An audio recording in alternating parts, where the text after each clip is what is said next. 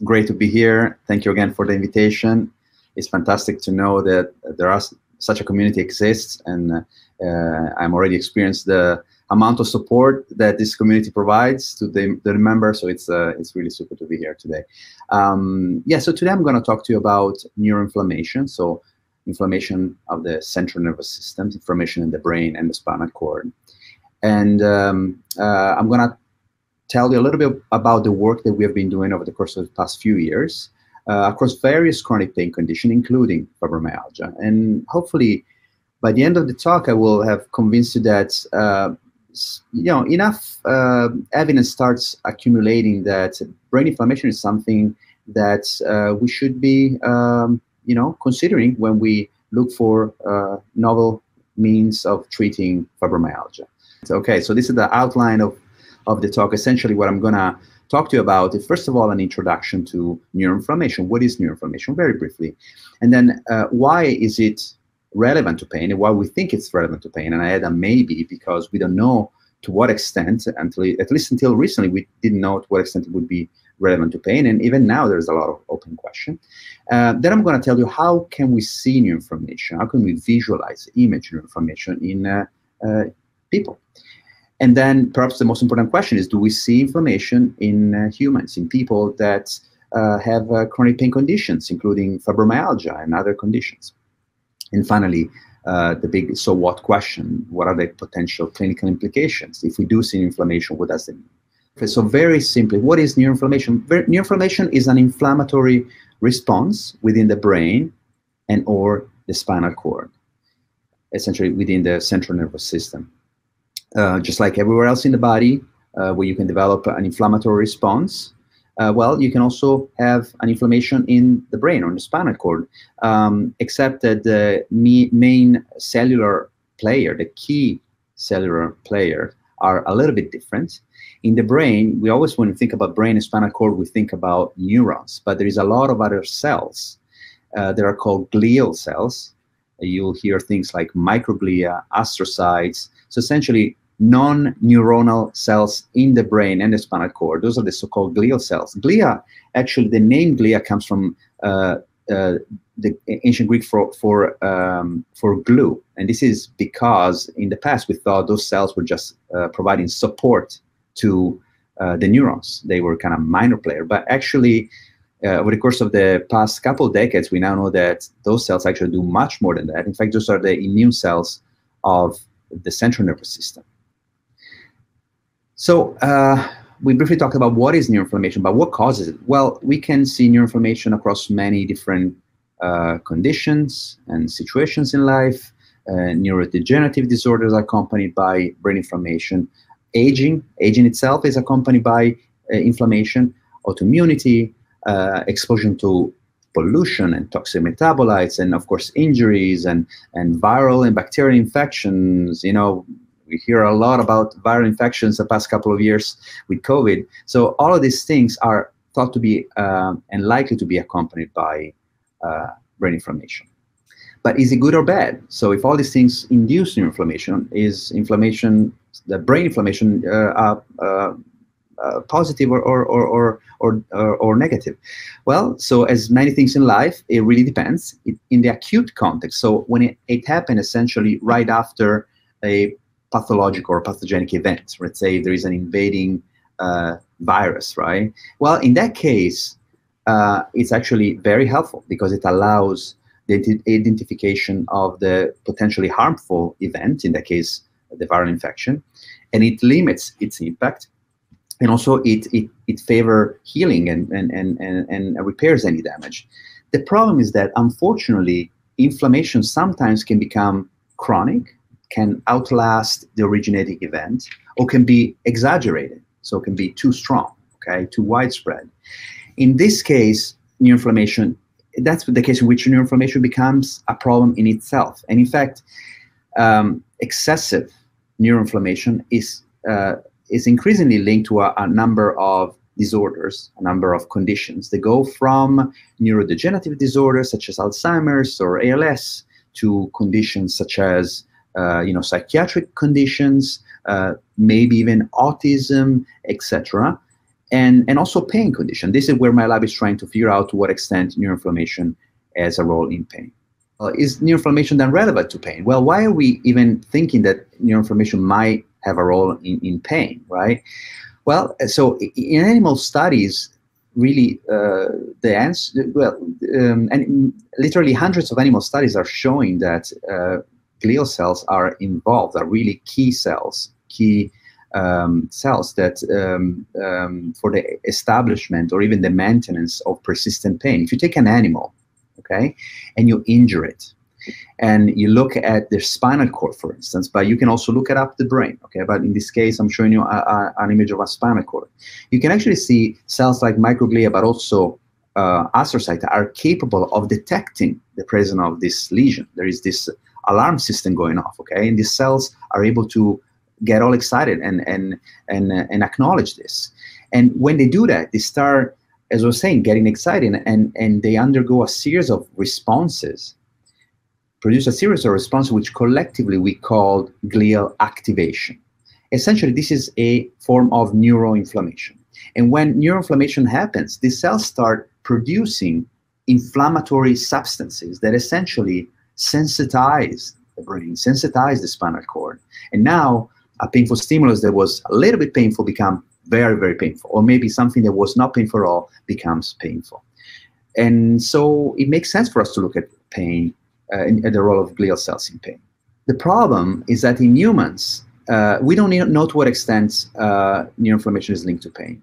Now, all this beautiful work in animal models is really promising, right? So we know that when glial cells become activated, when neuroinflammation happens, animals start showing this pain behavior, right? And if you block these responses, for instance, with drugs, there are some drugs, but also other mechanisms, well, the animal's pain behavior can be reduced. So good news, maybe we can use this same strategy, target neuroinflammation in humans with chronic pain, right? But the problem, we don't know to what extent neuroinflammation happens in chronic pain. Certainly, until recently, there was very, very scant information about that.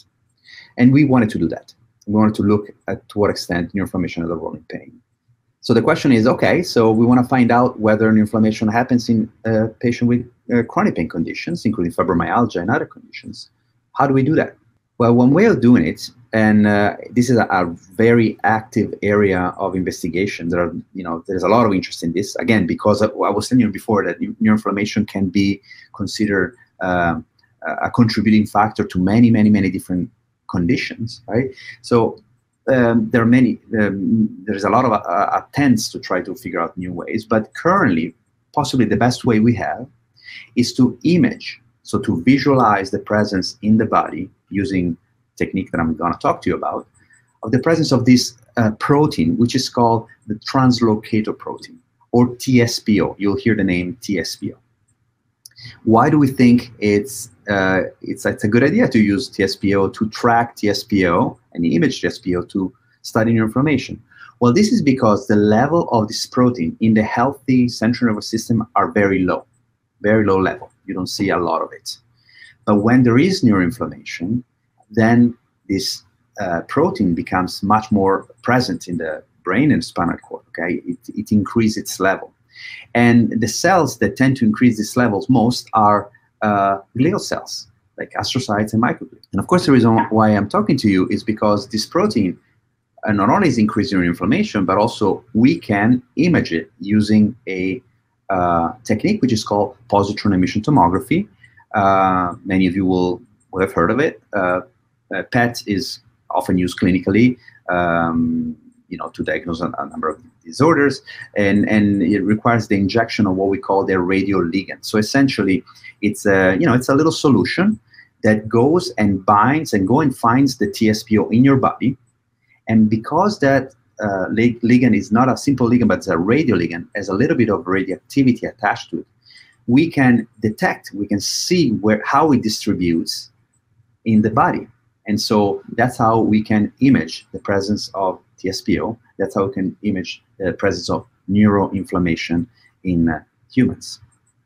And this is just a little sampling menu of various studies using TSPO imaging in different patient population. Patient populations such as multiple sclerosis, Huntington disease, and neuromuscular disorders such as Lou Gehrig's disease or ALS. And we see that all of these conditions, in all of these conditions, we are able to detect the presence of elevated signal. Of course, it's not at all neuroinflammation means the same thing in all conditions, right? So it's not that because I might have inflammation, brain inflammation because of my chronic pain, then it means that, you know, I have ALS, right? So it's not the case. I just want also to stress that. But what I want to show you here is that if you image all this different patient population, you're actually able to see elevation in this marker, this signal being elevated in the brains of these patients, exactly where you expect to find the inflammation to be and the pathology to be. For instance, you see it in the MS lesions in patient multiple sclerosis. In regions, in patients with Huntington disease, you see regions such as the basal ganglia, which are regions that are very important for, very key for Huntington disease. Yeah, well, that's where we see inflammation. In ALS, which is characterized by neurodegeneration of motor neurons, so the neurons that are responsible for movement, well, we see it in the motor areas. So it makes sense. So hopefully these slides convince you that, you know, this imaging modality can really teach us something about neuroinflammation. So the question is, okay, so now what if we image with the same modality now chronic pain patients? We started with a chronic low back pain. That was the first study that we published, and that was published in the journal Brain in 2015. And we immediately saw that patient with chronic back pain had a lot of signal, especially in a part of the brain called the thalamus, which is, you can see that as the sensory gateway to the brain. So most of the sensory information, including those from pain, get relayed from the periphery, from the body to the brain through the thalamus. Okay, and we see this signal to be very elevated in the thalamus. But these are just group images. Okay, so this is essentially, if you can think about it, essentially an average, right? It's really some median, but it's a similar concept of a number of patients and the average of the controls, and they look quite similar. And this was quite striking. However, what really was very much more controls, the healthy volunteers that are controls, essentially they are matched to the patient by essentially as the same sex, similar age, etc. Has very little signal. You are able to tell me who's the patient, who's the control, just by looking at these images. And we got pretty excited also because, as you know, there isn't such a biomarker for pain, right? You probably don't know that right now I have a bit of neck pain, and the reason why you know is because I decided to tell you. And of course, this is why patient fibromyalgia, this is how patient fibromyalgia express their pain, right? They talk to the physician and say, well, I have a pain, and maybe it's a 4 out of 10. And you know, who knows? Is it really a 4 out of 10? Is it 6? Is it 2? It's a very imprecise and subjective measurement. So for us to be able to see something that was so visible in all patients was exciting. In addition, of course, to providing evidence of the main finding, which is that there is neuroinflammation, which is perhaps even more important. So, you know, as we hope that we are good scientists, so as good scientists, we always want to make sure that this is not a fluke. This is not just, you know, luck. You know, maybe we just got lucky. We scanned 10 patients or whatever they were, and all of them had a lot of signal, but just for fun, not just for fun, just for luck. And so we decided to restart from scratch. We repeated the whole study. We recruited more patients, more controls, and again, we saw the same effects. Again, the thalamus was very, very hot in the patients compared to the control. And then on top of it, that's an interesting observation. We found that in some part of the brain, particularly a region which is called the primary somatosensory region, we found that this signal was higher in patients. Again, we are talking about back pain patients, right? But was higher in the patients that also have higher symptoms that resemble fibromyalgia. The higher was the score on the fibromyalgia survey, the more fibromyalgia-like the symptoms were, the higher was the signal. So that was an interesting observation. So then the question is, well, do people with fibromyalgia have neuroinflammation? And of course, we were wondering, did we just get lucky to identify a phenomenon in the only patient population that shows this effect, or maybe we see it elsewhere, right? And there is some reason to look at fibromyalgia and other conditions. I just wanted to show this picture of Eva. So Eva Kosak, for those of you who might not know her, she's a great scientist at Karolinska Institute. And the study that I'm about to talk to you about was a collaboration with Eva. And the way this collaboration was actually was born was actually quite interesting, because we were both at a conference. I think she came to visit a poster from one of my trainees. We were probably talking about this TSPO imaging, I think maybe in back pain. And I think I told her, you know what, we're doing this in fibromyalgia now. I'm excited to see if we can see that in fibromyalgia as well. And she told me, oh, you know what, we're doing the same study. So it's a collaboration, but not planned in advance.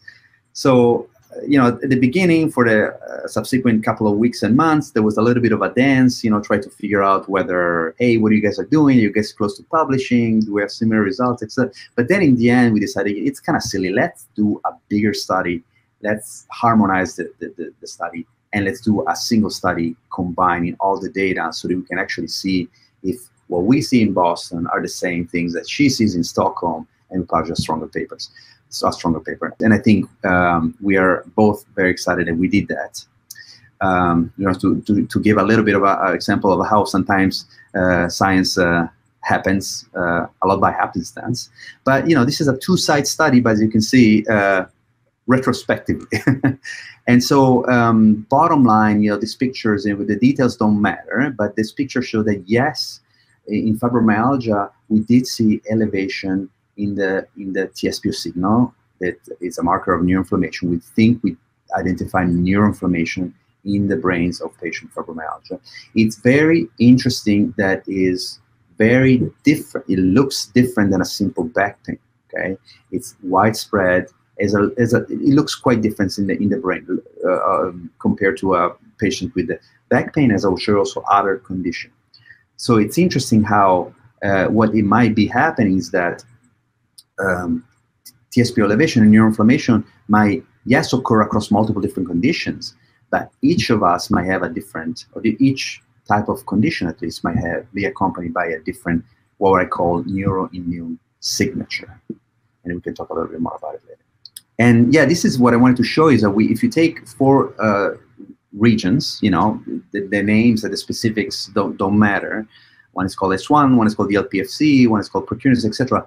But if you see on the left and on the right, you can see how both in the MGH, in the Boston cohorts, and on the right in the Karolinska, in the Stockholm cohorts, we saw essentially the same effects, elevated in all those regions. The patients show elevated signal in all those regions compared to controls. So seeing the same thing across both sides of the Atlantic, I think, was an important validation, especially nowadays that there is a replication crisis in science, whereby you see something, you get excited, then nobody else replicates it. So this was an important point of this paper. Another point that I want to stress is that we did find that in some regions, the amount of TSPO signal, the level of the signal, actually was correlated with the amount of fatigue experienced by the patient. So patients that reported a lot of fatigue had a lot of TSPO signal, a lot of PET signal. And patients that had less. So you can kind of see how there is a link to the symptoms. And then the last thing that I want to mention about this study is that in addition to this imaging that we did at both sites, at Karolinska, they also scanned patients with this other PET radioligand that allowed them to see specifically the astrocytes. Remember, I was telling you before that TSPO is increased by activated microglia and maybe also astrocytes. So when you look at elevation in TSPO, you can say, well, it's glial activation, but you don't know to what extent it's microglia, to what extent astrocyte. Well, if you look at what look like the effects of astrocytes, a more specific effect on astrocyte, you don't see difference between patients and controls.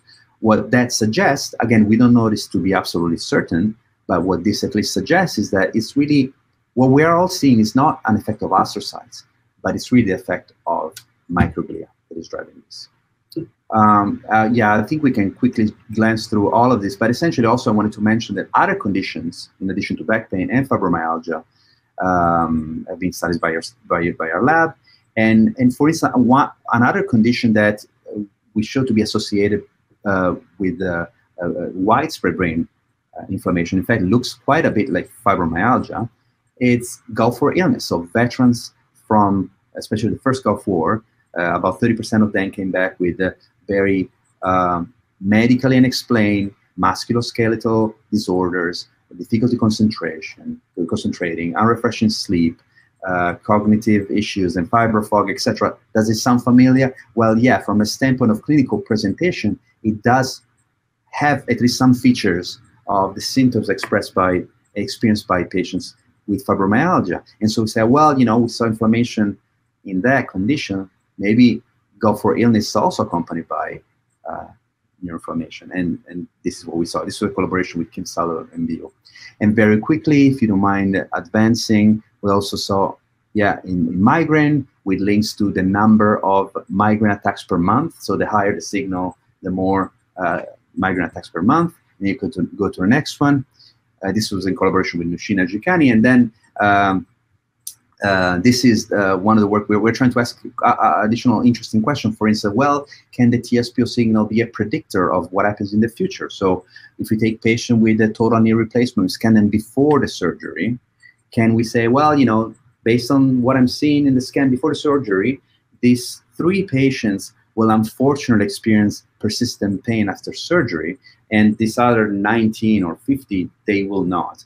And, you know, data is preliminary, but we are seeing something along those lines. And the picture that you see below with the karate gear, this is Zainab Al-Shel, was a postdoc in my lab. She did a lot of great work, and that's what she looks like when she fights her opponents. She was actually a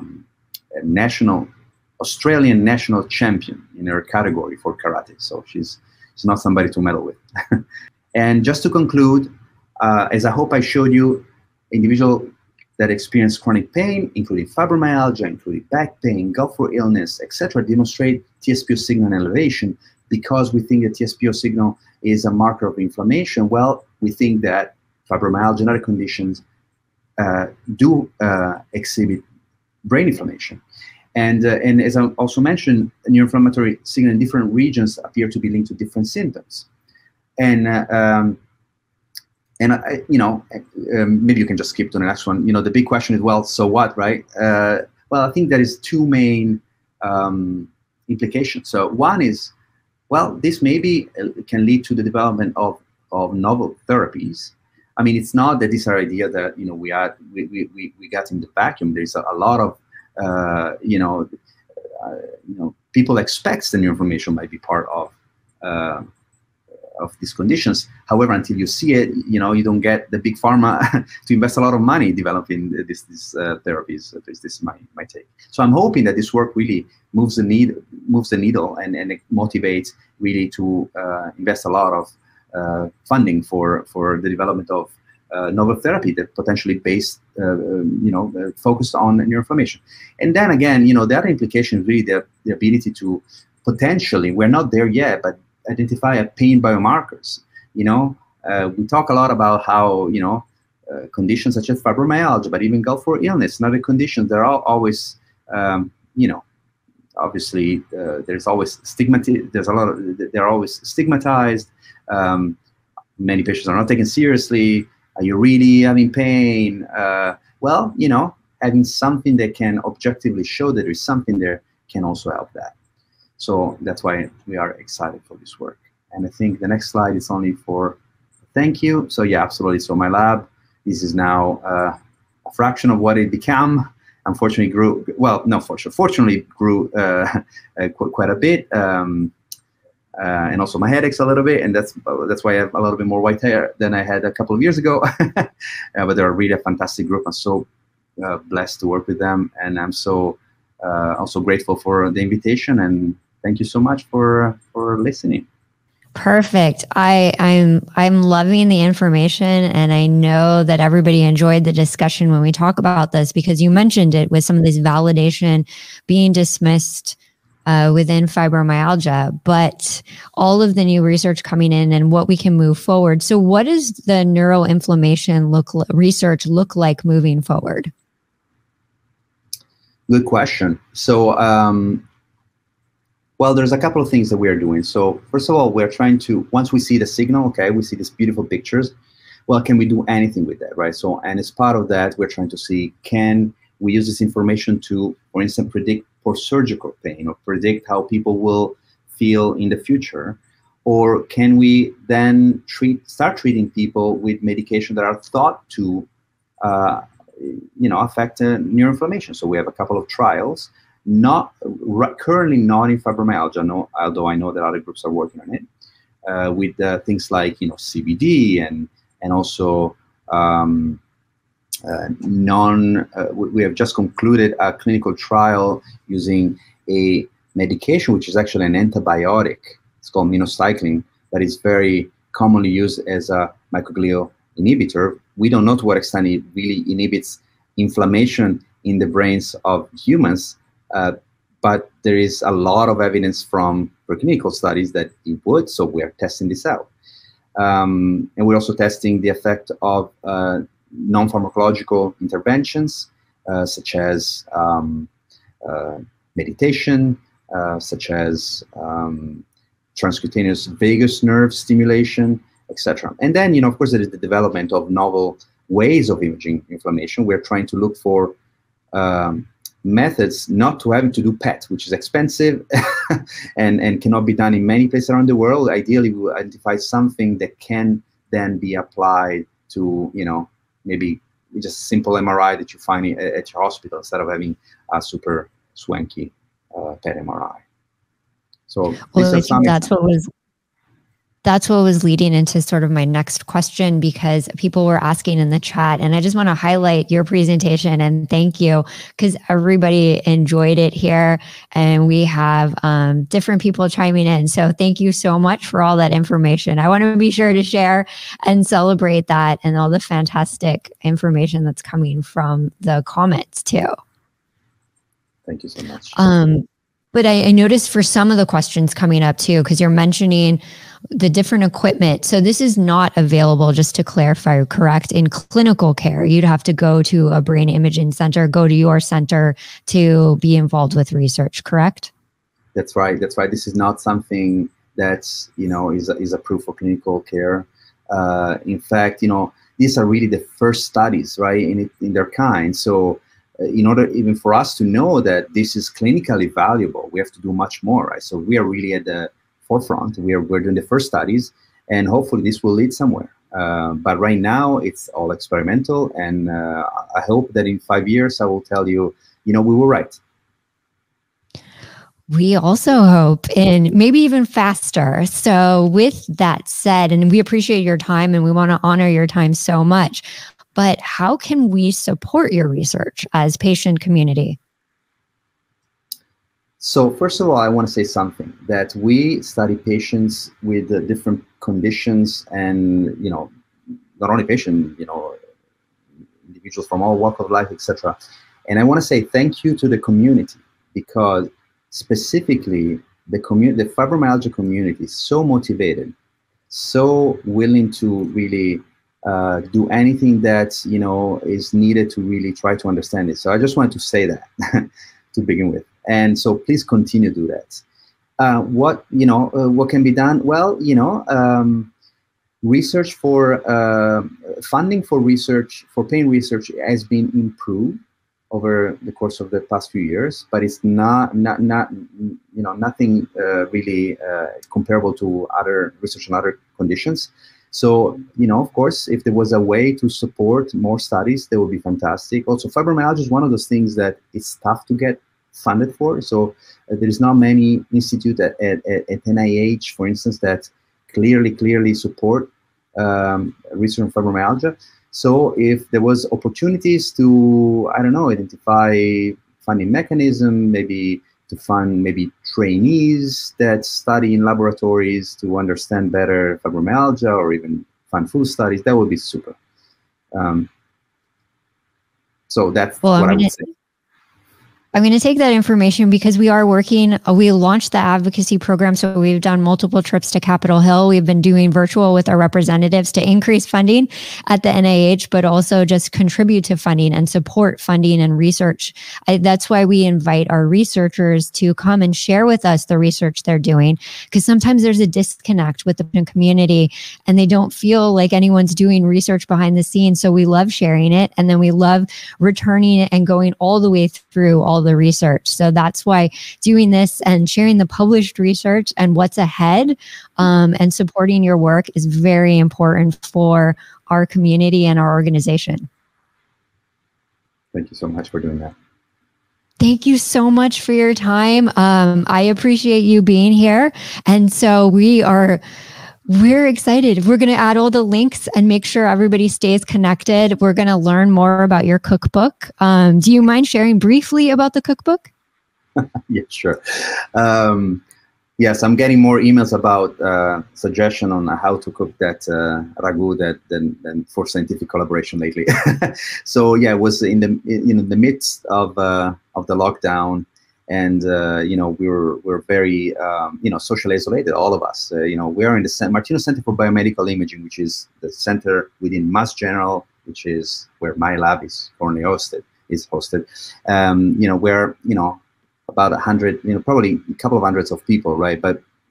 And so we used to kind of see each other and see each other often, but of course everything fell apart during the lockdown. So at one point I saw, we don't invite each other for dinner anymore. So why don't we start, taking a picture or a video of us cooking something? And Martino Center, about 70% are actually come from outside of the U.S. So there's a lot of different talents, different cultures, right? So why don't we do that? So I took a video. I think my wife was taking a video of me preparing a Italian meat sauce. It's called ragu. And, I shared it, and then people got excited. So I got Lebanese friends sending their own video, and then the French friends sending their own video. And then at one point I said, hey, why don't we make a cookbook? And then this became a cookbook, and the director of the center contributed. And so it's fantastic. So glad with you. Well, fabulous. I know we'll share the links with our community. Thank you again for joining us. And we're going to continue with our programming. So thank you. We'll tune in and check in on your research soon. Bye.